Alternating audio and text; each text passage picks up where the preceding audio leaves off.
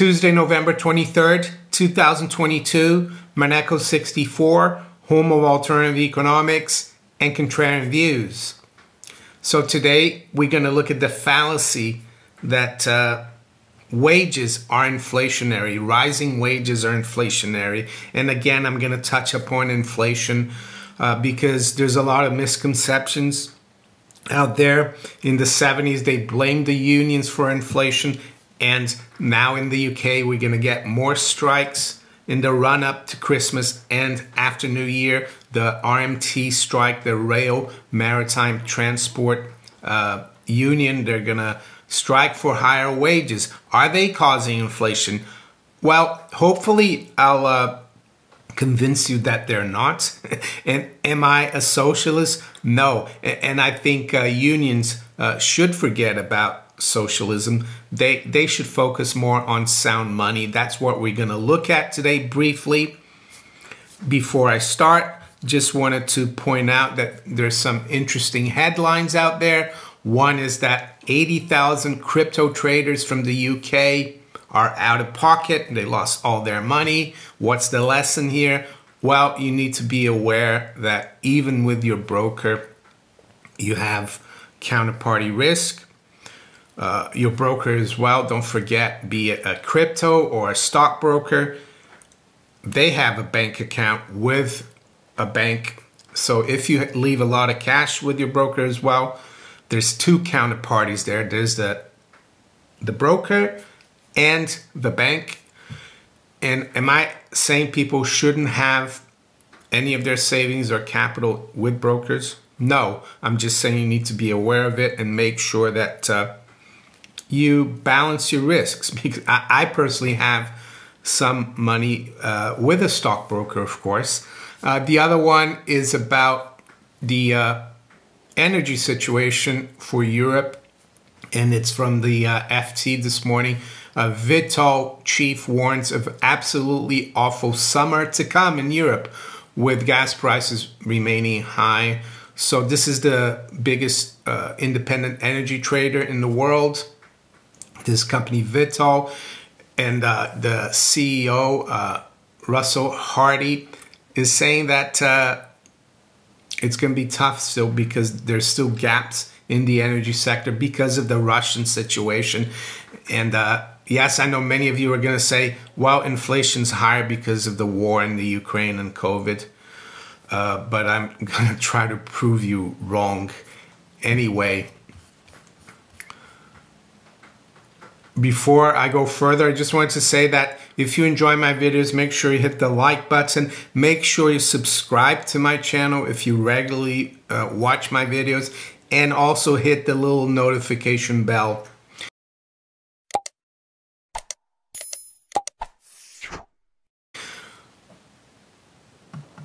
So let's quickly go through inflation, and we've done that many times. Of course, many of you are new to the channel and you might not have seen this.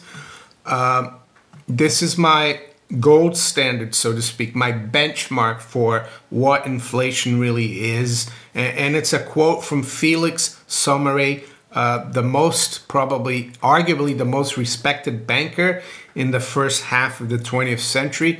And this is what he said in his memoirs, The Raven of Zurich, another book I recommend. You can find a free PDF of which I'll put below in the description. And he says, the state alone is responsible for inflation. Inflation without government, or indeed against government, is impossible. So you see, the situation, geopolitical situation, is all being manufactured by the politicians, by our governments. I'm not going to go over the arguments about the Ukraine, but suffice it to say, I would say that Russia had a valid case.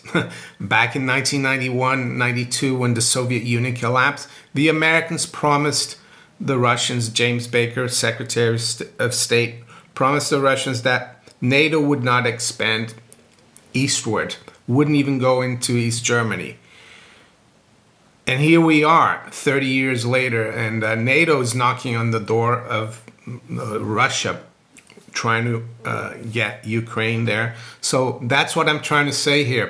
It could have been avoided. So government has been the culprit here, because if things were still running smoothly, the energy market with Russia and Europe, this wouldn't be happening.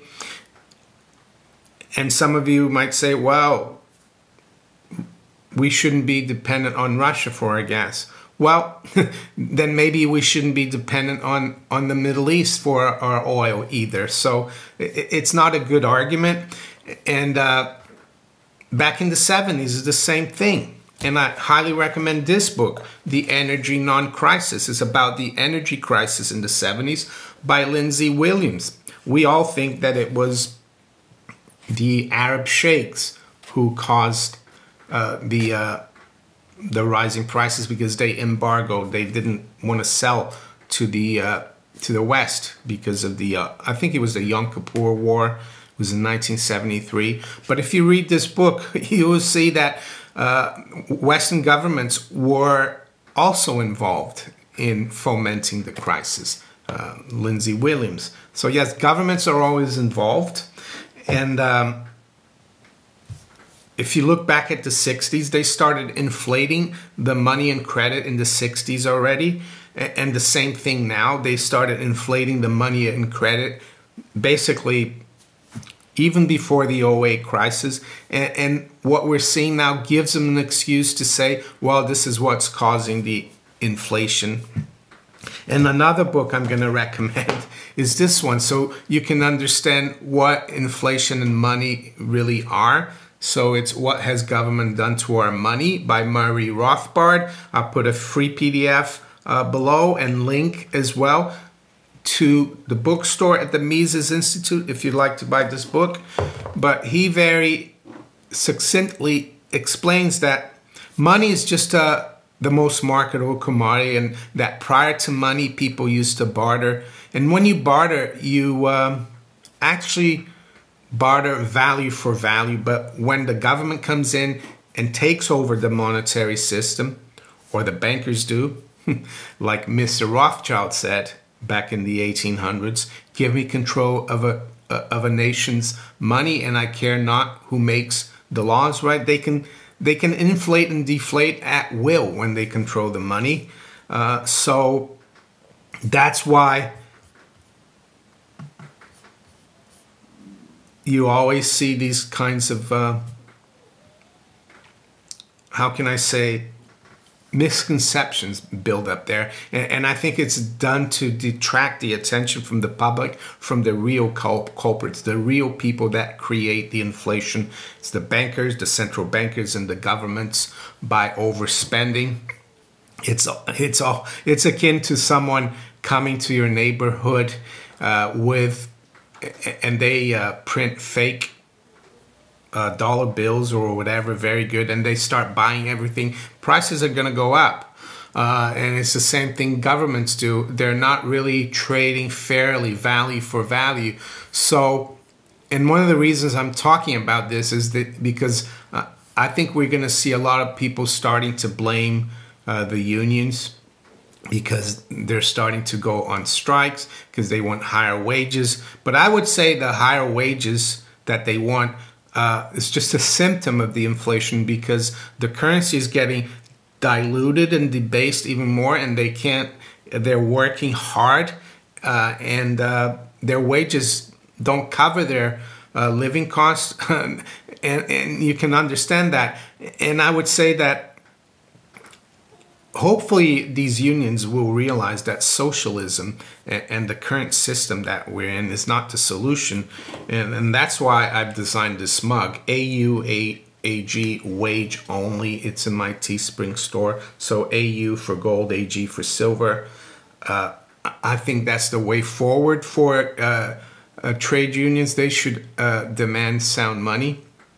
They wouldn't have this problem.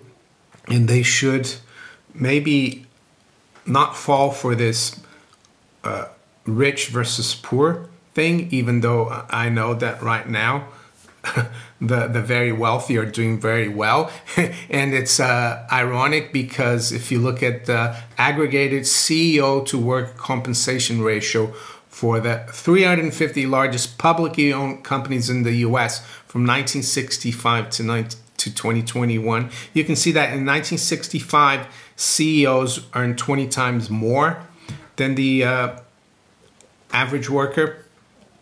And now it's the highest it's been. It's almost 400 times. So what about CEO inflation? Why isn't CEO pay inflationary, right? So that just proves my point, I would say. And hopefully people will wake up. And that's why I ask you to share this video as far as you can, so people can wake up, not just here in the UK, but everywhere around the world. So when people say wage inflation, it really annoys me, because wages don't cause inflation, food doesn't cause inflation, energy doesn't cause inflation. What causes inflation is the creation of currency and credit out of thin air by governments and their agent central banks. They all work together. Well, as Mr. Rothschild said, you give me control of the money through a central bank and fiat currency. The government and the banks are one and the same. So those are the culprits. So let's quickly look at where the markets are this morning then. It's 8:30 a.m. London time. Of course, tomorrow is going to be Thanksgiving in the US, and happy Thanksgiving to my US viewers. And Friday, the market is open again in the US, but it's going to be fairly quiet, and expected to be quiet today as well. I saw my wife was watching, I think, Redacted, and I think apparently 1/3 of Americans are not going to have a turkey dinner because it's getting too expensive. I saw that turkeys are also getting very expensive here. Of course, we don't celebrate Thanksgiving, but people are already saying that they're not going to buy one for Christmas. So that's the way it goes. And you can blame the government for that because they're the only really people to blame for inflation. So we've got spot gold at 1742. It's up just over $1. Precious metals market had a good run up in the last couple of weeks or so, and right now it's kind of consolidating, I would say. The high has been 46 and the low 1733. Spot silver is up 10 cents, 21.20. High's been 33 and the low has been 20.89. It still feels like the spot price has been kept under the water, like someone keeping a basketball under the water, and one day it will just pop out and go to the moon. I don't know when that is, and I know it's been a hard, long wait, but patience, I would say, if you believe in the sound money, in the sound money camp, of course. Some of you think that gold and silver are just there to be traded for depreciating fiat currencies, and that's your prerogative. To the stock market, it's very quiet. Dow is basically unchanged, the NASDAQ and the S&P, so very quiet stock markets. Currencies, sterling is down slightly, 118.70. The euro is up 0.25%, 103.30. The dollar is up slightly versus the yen. And the dollar is up 1/3 versus the Swiss franc. The dollar is up slightly, actually unchanged versus the ruble. It's trading right around 60 spot 50. To the other currencies here, Aussie dollar is unchanged, 66.51. Yeah, dollar Canadian, dollar versus Canadian unchanged. Kiwi dollar though is up 0.5% at 61.80. To the general commodities, WTI crude is up 0.75%, 81.50. Brent is up 0.5%. Sorry, Brent is up 0.75 as well, 88.50. High grade copper is up 0.5% at 363. U.S. nat gas is up 6.8% at 779. Let's check the Dutch TTF nat gas futures. That's up 10%. It's at 131.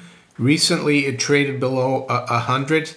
And if you look at this chart here, prior to COVID, really, in 2020 or 2021, this natural gas future traded around 15. Yeah, 15, not 130. So it's still highly elevated. We'll finish off with the bond market. Look at the 10-year yield. 10-year yield is up 1.5 basis points at 377. The 2-year, though, has gone up quite a bit. It's up another 2.5 basis points at 454. So the curve is heavily inverted here, 454 to 377. Even the 1-month Treasury bill is at 388, which is above the 30-year. So this is a real warning about the economy, and don't be fooled by the headlines from Wall Street and the mainstream media about things being good economically. I think a lot of people are suffering. And before I finish, just wanted to say that we were warned yesterday by the National Grid that we might have blackouts. We could have had blackouts last night. And then they came out and said, oh, no, we're not, there's no problem. But just the fact that they came out and warned is probably a warning that it will happen soon. So there you go. With that, I'm going to wish you all a great day. And to my viewers in the US, I'm going to wish you a great Thanksgiving weekend with your family, and hopefully you enjoy a nice piece of turkey. And yes, take care. Bye.